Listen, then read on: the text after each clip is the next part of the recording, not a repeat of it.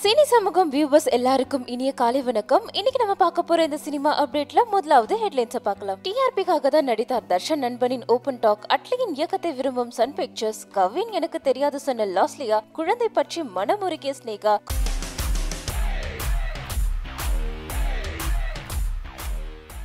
கொஞ்ச நாளாவே சனம் ஷெட்டி தர்ஷன் இவங்களுடைய ப்ராப்ளம் ரொம்பவே பெருசா போயிட்டு இருக்கு. தர்ஷனும் சரி சனம் ஷெட்டியும் சரி தொடர்ந்து அவங்களுடைய தரப்பு வாதத்தை நிறைய இன்டர்வியூஸ்ல சொல்லிக்கிட்டும் வந்துட்டு இருக்காங்க. இப்போ தர்ஷனுடைய நண்பனான சத்யா அவர்கள் தர்ஷனை பத்தி ஒரு விஷயம் சொல்லியிருக்காரு. அது என்னன்னா, பிக் பாஸ் வீட்டுக்குள்ள டிஆர்பிக்காக தான் எல்லா கேர்ள்ஸ் கூட ஃபிளர்ட் பண்ற மாதிரி தர்ஷன் நடிச்சாரு. அவர் உண்மையிலேயே அந்த மாதிரி கேரக்டர் கிடையாது. இவங்க ரெண்டு பேரும், அதாவது சனம்கோ தர்ஷனுக்கோ ஏற்பட்ட இந்த பிரிவுக்கு காரணம்னு பாத்தீங்கன்னா, இவங்க ரெண்டு பேருமே ரொம்ப பொசசிவா இருப்பாங்க. இவங்களுடைய இந்த ஓவர் பொசசிவ் தான் இவங்க ரெண்டு பேரையும் பிரிச்சிடுச்சு. தேவையில்லாத நிறைய மிஸ் அண்டர்ஸ்டாண்டிங், குழப்பங்கள், இது எல்லாமே தான் இவங்களுடைய பிரிவுக்கு காரணம்ன்றத சத்யா அவர்கள் சொல்லியிருக்காரு. அது மட்டும் இல்லாம இவங்க ரெண்டு பேருடைய என்கேஜ்மெண்ட்டுக்கும் சத்யாவும் ரம்யாவும் போயிருக்காங்க. அப்ப எடுத்துக்கிட்ட பிக்சர்ஸ் எல்லாம் தான் இப்போ ரொம்பவே வைரலாவும் போயிட்டு இருக்கு. இன்னொரு பக்கம் பாத்தீங்கன்னா, சனம் ஷெட்டி ரொம்பவே தர்ஷனை பத்தி தவறா பேசி இவர் இந்த மாதிரி அந்த மாதிரின்னு சொல்லிட்டு வந்துட்டு இருக்காங்க. பட் தர்ஷன் பாத்தீங்கன்னா, ஆமா நான் எல்லாத்தையும் பண்ண அப்படின்னு ஒத்துட்டு இருக்காரு. அது மட்டும் இல்லாம நான் சனம் ஷெட்டி மேல எந்த ஒரு கேஸையும் போட விரும்பல அப்படின்னு சனம் ஷெட்டிக்கு ஆதரவா தான் பேசிட்டு வராரு. ஆனா கடைசியில அவர் என்ன சொல்றாருன்னா, இந்த அளவுக்கு ப்ராப்ளம் போனதுக்கு அப்புறம்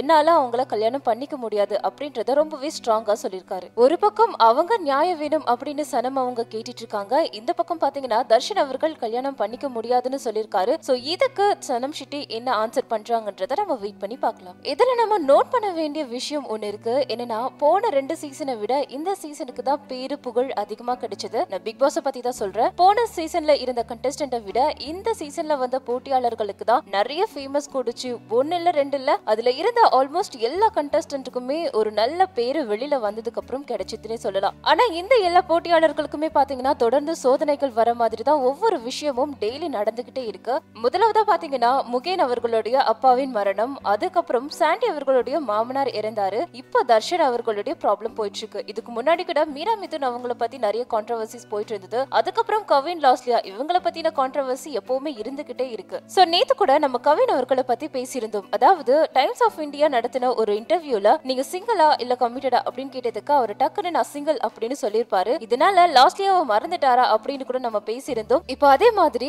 லாஸ்லியா கிட்டயும் ஒரு அவார்ட் ஃபங்க்ஷன்ல கவின் அவர்களை பத்தி இன்டைரக்டா கேட்டிருக்காங்க. அதுக்கு லாஸ்லியா யார் அது எனக்கு தெரியாது அப்படின்னு ஓபனாவே சொல்லியிருக்காங்க. பிக் பாஸ் வீட்டுக்கு வெளியில வந்ததுக்கு அப்புறம் உண்மையிலேயே இவங்க ரெண்டு பேரும் மறந்துட்டு அவங்கவுங்க வேலையை பார்த்துட்டு இருக்காங்களா, இல்ல சீக்கிரட்டா ஏதாவது மெயின்டைன் பண்ணி என்னைக்காவது ஒரு நாள் திடீர்னு வந்து எங்களுக்கு கல்யாணம் இல்ல நாங்க லவ் பண்றோம் அப்படின்றத சொல்ல போறாங்களான்னு தெரியல. நம்ம இதையும் வெயிட் பண்ணியே பார்க்கலாம். இந்த தொடர்ந்து வந்துட்டு இருக்கிற இந்த மாதிரியான சர்ச்சையில அபிராமி பேரும் ரேஷ்மா பேரும் அடிபட்டுக்கு கூடிய சீக்கிரத்துல இந்த சர்ச்சைக்குள்ள அவங்க வரத்துக்கும் அதிக வாய்ப்பு இருக்கு. ஏன்னா இப்போ சனம் ஷெட்டி தர்ஷனையும் ஷெரினையும் விட்டுட்டு அபிராமியும் தர்ஷனையும் வச்சு சேர்த்து பேசிட்டு வந்துட்டு இருக்காங்க. அது மட்டும் இல்லாம சனம் ஷெட்டி ரேஷ்மா அவர்களுக்கு கால் பண்ணி எனக்கு இந்த மாதிரி அநீதி நடக்குது, எனக்கு சப்போர்ட் பண்ணுங்க அப்படின்னு அவங்க கிட்ட கேட்டதா தர்ஷன் அவர்கள் ஒரு இன்டர்வியூல சொல்லிருக்காரு. பட் யாரு என்ன சொன்னாலும் சரி, தர்ஷனுடைய ஃபேன்ஸ் இன்னமும் தர்ஷனை நம்புறாங்க. அது மட்டும் இல்லாம அவங்களுக்கு தொடர்ந்து ஆதரவு தெரிவிச்சு அவங்க சோசியல் மீடியால கமெண்ட் பண்ணிக்கிட்டு வந்துட்டு இருக்காங்க. ஃபேன்ஸ் மட்டும் இல்லாம சக போட்டியாளர்களான அபிராமி, ரேஷ்மா, சாண்டி இவங்க எல்லாரும் கூட தர்ஷன் அவர்களுக்கு தான் சப்போர்ட் பண்ணிட்டு வராங்க.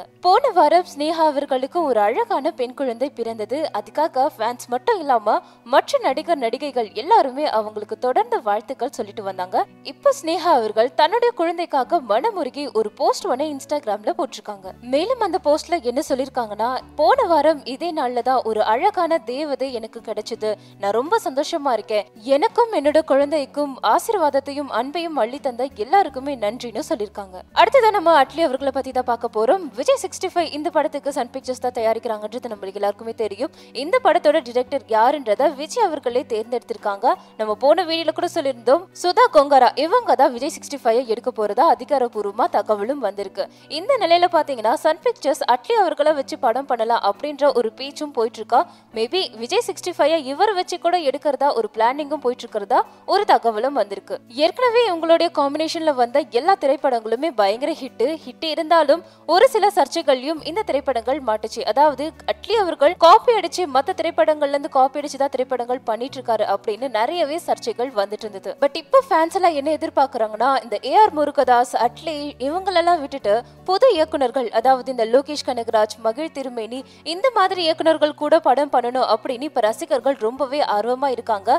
விஜய் அவர்கள் தன்னுடைய அடுத்த திரைப்படத்திற்கு சுதா கோங்கரா அவர்களை தேர்வு பண்ணியிருக்காரு. ஆனா ப்ரொடியூசரான சன் பிக்சர்ஸ் அட்லியை வச்சு எடுக்கலாமே அப்படின்ற ஒரு ஆப்ஷனையும் கொடுத்திருக்காங்க. பட் யாரு விஜய் 65 எடுக்க போறாங்கன்றது தெரியல. ஃபைனலா என்ன முடிவாக போகுது அப்படின்றத நம்ம வெயிட் பண்ணி பார்க்கலாம். இன்னைக்கு சொன்ன இந்த சினிமா அப்டேட்ஸ் எல்லாமே உங்களுக்கு ரொம்பவே பிடிச்சிருக்கும்னு நினைக்கிறேன். இத பத்தின கருத்துக்கள் ஏதாவது இருந்தா கீழே இருக்கிற கமெண்ட் பாக்ஸ்ல மறக்காம கமெண்ட் பண்ணிடுங்க. சினி சமூகம் சேனலை லைக் பண்ணுங்க, ஷேர் பண்ணுங்க, சப்ஸ்கிரைப் பண்ணுங்க. மறக்காம கீழே உள்ள பெல் பட்டனை பிரஸ் பண்ணுங்க.